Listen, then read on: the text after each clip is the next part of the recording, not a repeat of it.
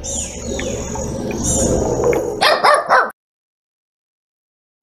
there, it's Professor S, and for the next 5 minutes, I want to help you get to a place of understanding with the very challenging concept of secondary active transport. Now, I'm going to be doing this lesson with the assumption that you have already seen my 5-minute lesson on the secondary active transport analogy. That will help you conceptualize what happens in the actual process, which is what I'm going to be going through in this video. Now, secondary active transport begins with pumping. So if we look to my right, we have right down here an integral membrane protein, and specifically this is the sodium-potassium exchange pump, which I've covered thoroughly in another video. But just as a refresher, this pump uses energy from ATP to pump sodium ions out of the cell and potassium ions into the cell at a ratio of 3 sodium out to 2 potassium in. And that's what it does. Now, there's a number of reasons this pump is used in different cells, but what I want to focus on here is the effect that this pump has on sodium ion concentrations inside the cell. Because we're using ATP to pump sodium out, that keeps sodium ion concentrations inside the cell low. And what that means is that if sodium has a way to passively follow its gradient into the cell, it will. And keep in mind, if sodium is flowing down its gradient, there's kinetic energy associated with that flow. And that kinetic energy could be harvested to accomplish other things. Now over here, we have a different integral membrane protein. This is what's called a symport. And specifically in this video, I'm using a sodium glucose symport.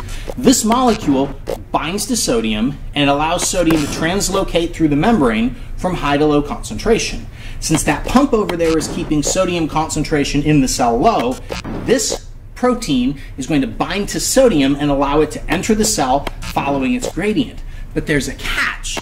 When this molecule binds with sodium, when this protein binds with sodium, a binding site on it for glucose develops a very high affinity for glucose. Sodium cannot move through this protein unless it brings glucose with it. That's why it's a symport. The two molecules flow in the same direction. And so when sodium binds on the outside of the cell, which it will because of its high concentration outside relative to inside, that will create a strong attraction for glucose, which will also bind. And when both of those molecules bind to this protein, it will translocate them into the cell. Now, glucose is being moved against its gradient. It is flowing from low to high glucose concentration, but it's being pulled by the energy within the sodium concentration gradient. So the sodium-potassium pump creates a concentration gradient. The symport allows sodium to follow that gradient and harnesses the energy to pull glucose into the cell against its gradient. That's active transport of glucose. It's powered by the ATP at the sodium-potassium exchange pump.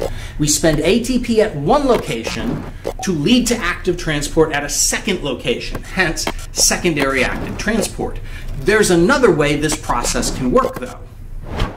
If you noticed, I just changed this protein.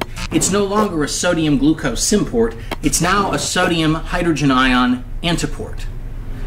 It now is going to do exactly what the symport did, but with the catch that instead of sodium and glucose binding on the same side of the membrane, the binding site for the proton, the hydrogen ion, is on the opposite side of the membrane. Again, this molecule will only let sodium go through when protons are binding on the interior and flowing out of the cell through the same transporter. The protons are flowing against their gradient. They're going from low to high concentration. So it's an active transport process. Because sodium's flowing in one way and the protons are flowing in the opposite direction, we call it an antiport. It is still an example of secondary active transport. And again, the real takeaway here with secondary active transport is to remember you use a pump protein to create a gradient, and you use energy of that gradient to drive other active transport processes. So I know we just passed 4.5 minutes. I'm not quite going to get this one in completely under 5, but I'm going to get as close as I can.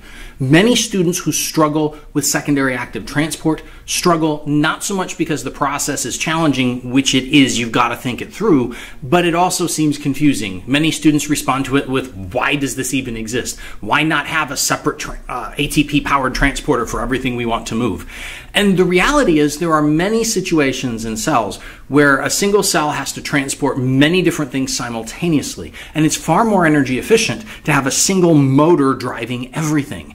Think kidney function for a second. You have cells in your kidneys that it's their job to get the nutrients from the urine back to the blood and waste from the blood to the urine. That's a lot of substances moving opposite directions actively. If you only have to power one pump with ATP, the sodium potassium exchange pump, and then you can link it to a bunch of symports and antiports, you can power a whole bunch of things with one engine, and that's far more efficient than having a single specialty engine for every single transport process. So keep in mind, there are ideas like that in the background that don't always emerge right away when you're learning concepts like secondary active transport. Seek them out. Ask your instructors for clarity when you don't see that clarity, because there's always something out there that can help you understand it, and I hope this got you there.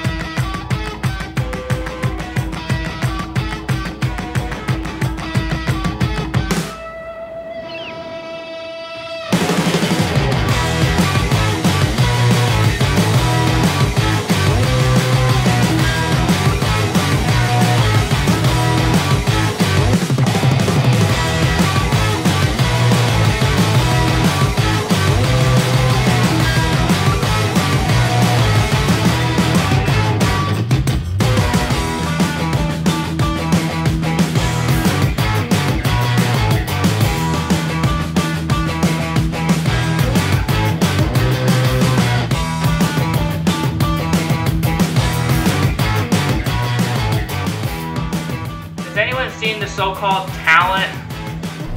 What the hell is this? Gone fishing?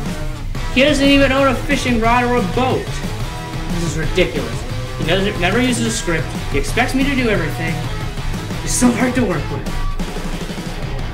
If you enjoyed that video, here are a few others you might enjoy. Like and subscribe to keep me employed, please.